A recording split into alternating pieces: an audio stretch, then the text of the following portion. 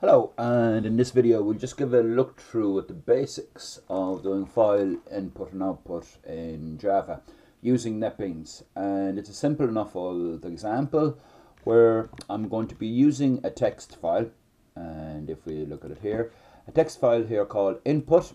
It's a text document and it has three separate values, 100, 200, 3. And all what I will be doing is that I'll be reading this file and using those values. So realistically, it's how we set up our files for reading and also the objects that you will need to read those files.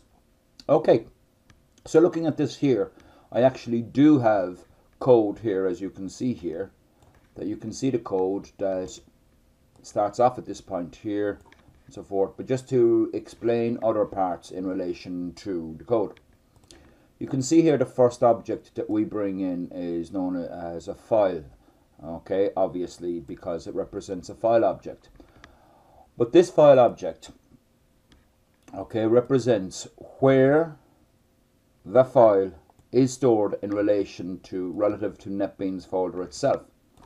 So if we look at where the file is located, okay, you should see, okay, obviously uses Eugene's document NetBeans projects.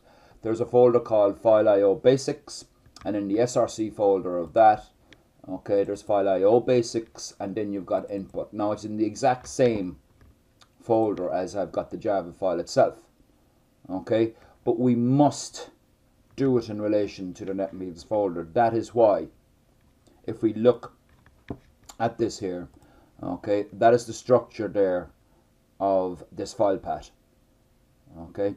But we need to declare that as a file object. In this case here, I've called a file name.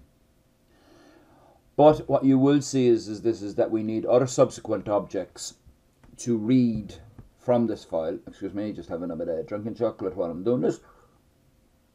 We do need that this object then becomes the input to what will be a file reader object. Now what this is used for, excuse me, is we need that to read the actual contents of the file. And we use that there, okay, I will come back into the notion of explaining this try-catch block in a few minutes time. But we use this file reader object as the input, okay, then to a buffered reader object. Okay, you can see that basically that this buffered reader object is declared at this point in time, and what this is, like a buffer, you need it to read each separate line. Now I'm only using one line here to do it, to keep it very, very simple. Once I do read this in, I have an array that I have declared up here, but what I do then down at this point is I use obviously lines, okay, my buffered reader object dot read line, functionality that allows me to read each separate line. But what I will do then is split up the contents of each line by the basis of using the comma as a delimiter. So if we look back here at our file basics, okay, at our input file, you can see 100, 200, 3. So if I leave that there close that for a split second, and you can see here, long story short, is that what I do is I grab these two three figures and I total it down here. As you can see down here, there's a printout here for that. But obviously we need to go through the steps of doing that in a bit more detail to show that. But I just want to show this actually working out, and it's actually up to this point here is reading the file. Once we have that done, we have all our values stored in an array of strings. But then what we do, we go through a for loop and we process those values and we add them up to give a sum of those values. Okay, so realistically is this to show this actually happening, what I'm going to do here is go back to File.io Basics, that folder, go into input, and I'm actually going to just change this figure here from 100 to 1000. Obviously save this, okay, close this, go back to NetBeans itself, build, okay, you can see that there's no problems there, and run it. Now you can see the first value is no longer 100, but it's 1203, and it's now being reflected in a new total.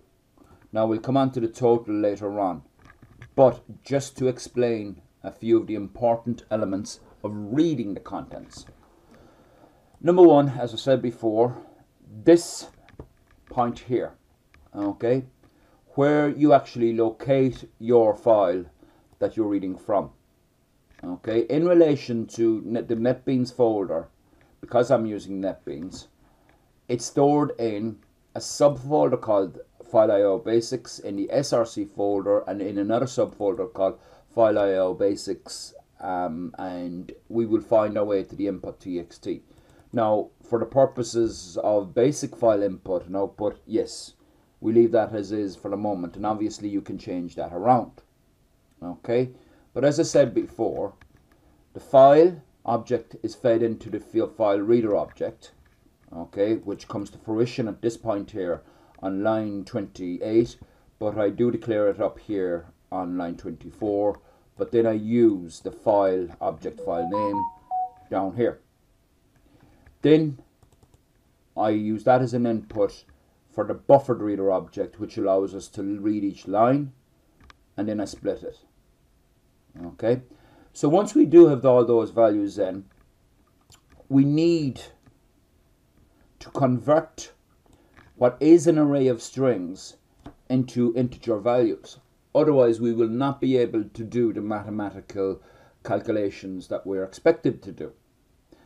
And because I just wanted to do one figure and one figure only, I created, okay, a figure before the for loop for subsequent totaling of the values. I created this variable here, sum of array, which basically will be the sum of all the values in the array. In this case here, 1203, which is 1203, okay, added. So what I did was a simple for loop. Now it does actually give me a hint of using an enhanced for loop to iterate through the array if you want to do that, obviously, but look, if you don't understand what a for each loop does, it's best to keep it plain and simple. So the for loop here, okay, it starts off at int I is equal to 0. It goes through the values, which actually is the values in an array of strings, which I've done up here. So it goes through that. But here is the magic line, really, is I then have a value here called individual value. And what that does is that it grabs the values within the array. In other words, if it's the first value, second value, or third value, and it parses them. What parsing does is that it converts a string, a string to an integer, okay, and that allows us to do calculations, okay. And using that, what I do then is, I sum up the numbers.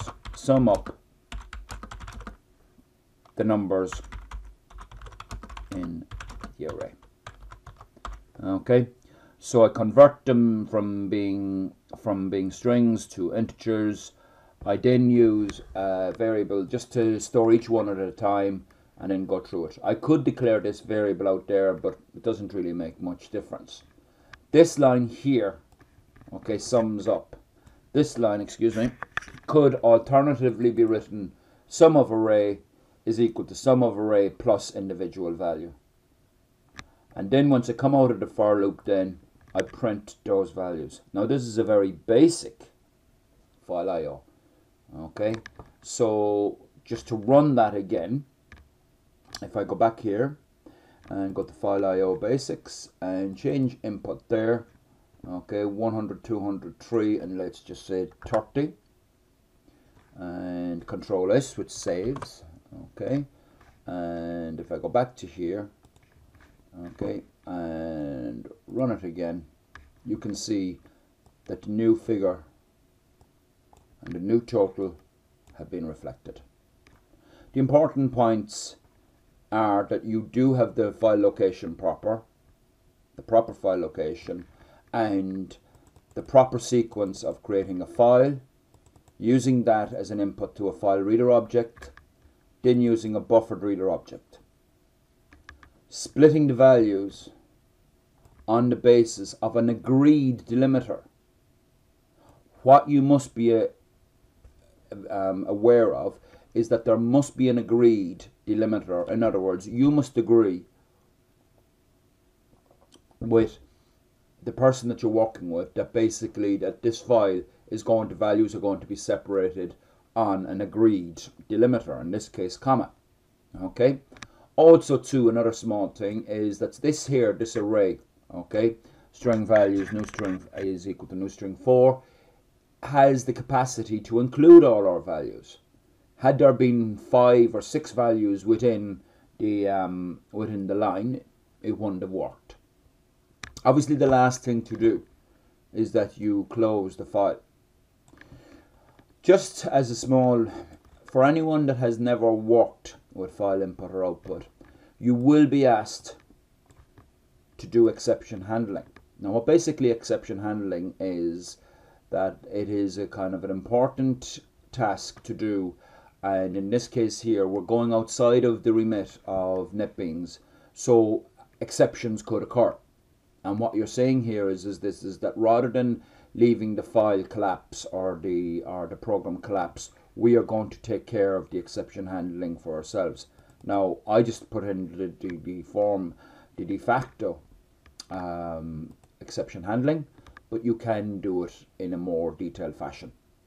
This one here will state that, okay, we've got a problem where we can't find the file specifically, but this one here is that you have a problem with IO exception altogether. This will be covered in another video at another point in time. I will make this code available underneath, obviously in the description, so feel free to use it. But also too, you will have to set up, remember, you will have to set up your files vis-a-vis the NetBeans folder, okay, which I will discuss in the next video.